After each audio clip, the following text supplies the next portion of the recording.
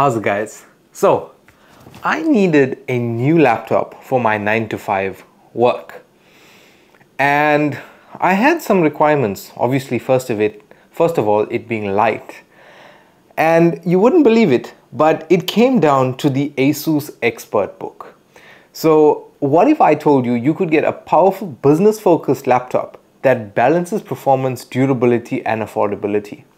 That's why I went with the Asus Expertbook B1, the B1502, a laptop designed for professional, student, and remote workers who need reliability without breaking the bank. And I can attest to that because this is my daily driver for my 9 to 5.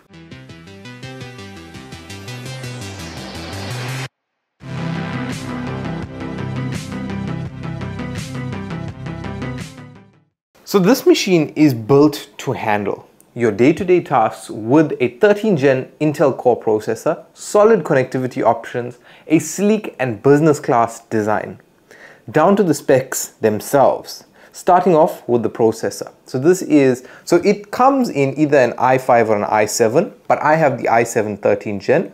So the i7 13th gen is a 1.9 GHz base clock and can be turbo clocked at up to 4.6 GHz. It is 10 cores and 12 threads. And in regards to RAM, this has 8 gigs of DDR4 onboard memory and 1 DDR4 SO-DIMM slot, which can support up to 48 gigs of DDR4 RAM. In terms of graphics, this comes with the Intel Ultra HD graphics for the i5 and the Intel Iris for the i7. It's not the greatest for gaming, but I mean, for productivity, it's 100%. So in terms of storage, this supports up to a 2 TB PCIe SSD M.2, but I have a 1 TB in mind. In terms of the build, it is 36 by 23 by 1.9 centimeters. It's a business-centered polycarbon chassis that has military grade A10H durability certification. The device itself weighs approximately 1.7 kilograms.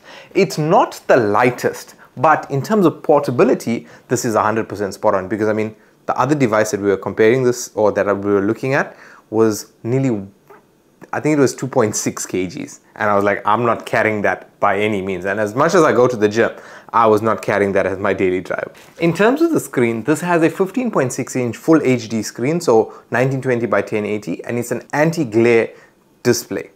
In terms of the battery, you can get up to 8 hours worth of battery life on this device, and it supports fast charging with up to 60% in 49 minutes. Now, in terms of the ports, you have one USB 2.0 Type A port.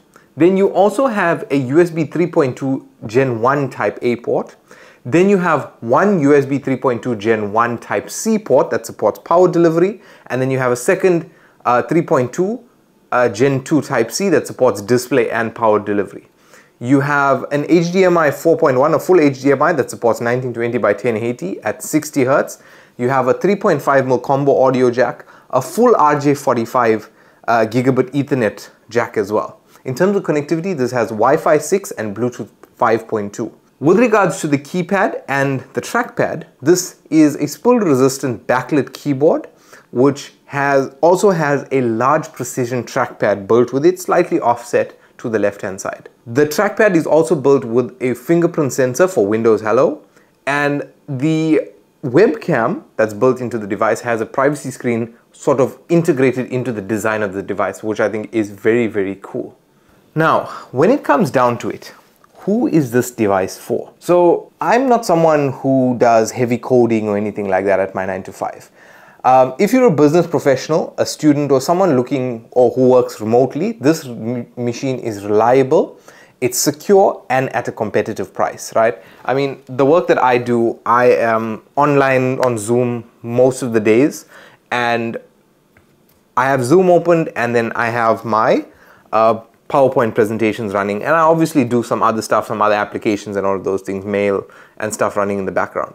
So this was the perfect device for me because obviously it's light, and obviously I wanted Type C and all of those things. And I've actually been running this device for nearly the past 3 weeks, and it's been running me absolutely smoothly, no complaints. So when it comes down to it, how much does this device retail for?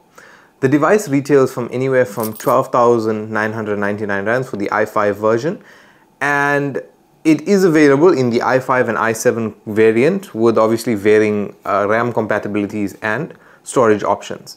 It is available only in this black version, and it can be purchased from retailers like Incredible Connection, Eve Tech, Game, Macro, most of your major retailers, and even online. So if you want to pick it up, you can check out the link in the description below. And obviously not forgetting Asus South Africa's website. Now down to the pros and cons. Here's what I love about the Asus Expertbook B1. Number one, it's great performance for business tasks, and especially 9 to 5 business tasks. The second is its durability, military grade standard, and its lightweight design. The third is there's great I/O selections, and we have the ability of upgrading storage and RAM. And the fourth has to be the competitive pricing. Some of the cons that I don't like is, number one, obviously the device is not meant for heavy use like development, content creation, and even possibly gaming. And at times I feel like the display could be brighter, because I mean obviously I do use the OLED displays, so I am used to how bright some of those displays are. But I'm not saying that it's not a good display. This is a great display, but if you want more brightness and you more in a different sort of business approach rather than just regular presentations and all of those things, then the display might throw you off a little bit. Overall, I think the Asus Expertbook B1 is a solid business device for those who need reliability, durability, and good performance at a fair price. So if you're looking for an all-round workhorse, it's definitely something worth considering, because I mean, if I've considered it and even gotten my workplace to purchase it, then you know it's a good device. So guys, this is actually one of the last reviews that we're going to be doing in the kitchen. I mean, you guys are seeing the build of Studio 2.0. From my perspective, the studio is already complete and we're going to start recording in the studio. So this is one of the last two videos that you're going to see from this location. And I think the most thing I'm going to miss is that picture there behind me in every video. But yeah, here's to new things. So guys, thank you very much for watching. If you enjoyed this video, you can let me know by giving a like rating if you did. If you aren't already subscribed, make sure you subscribe so you don't miss out on any of our future content. And as always guys, thank you very much for watching. My name is Preshaan and I will catch you in the next video.